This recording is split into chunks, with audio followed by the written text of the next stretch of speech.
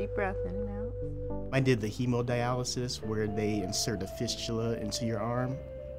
And when you go into the clinic, they put 2 needles in, one to take blood out and clean it through the dialysis machine, and one that brings the blood back into your body. For the first 11 years, I dialyzed in center 3 times a week for about 5 hours at a time, and that's conventional dialysis. I've been on dialysis now for be 2 years and 10 months. What it's doing is drawing my blood out and running it through the machine. These two plastic tubes or lines that it's in my arm.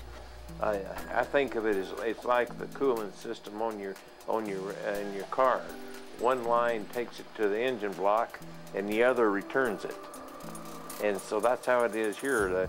The blood leaves my body and goes through Max, his filter, and then it returns. That's a pretty slick deal. I realize now that this is the only life support that I have. The only life support that I have, because I want to live longer. It wouldn't be after going dialysis if you didn't need it. And so in order to stay alive, you need to have dialysis. Yeah, some days I would go to dialysis and go home and take a nap for maybe 2 hours and then go work for 8 hours and then come back home. And so it was hard for me at first, but I believe once I had the mind state that I could do it, then I was able to do it. And it never really was an issue for me once I pushed myself to be able to handle that.